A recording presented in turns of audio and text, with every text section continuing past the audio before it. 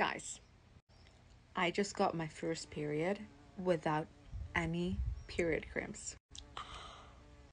I am just so excited because I am 37 years old. I got my period when I was 13, and I used to be in bed for 1 or 2 days.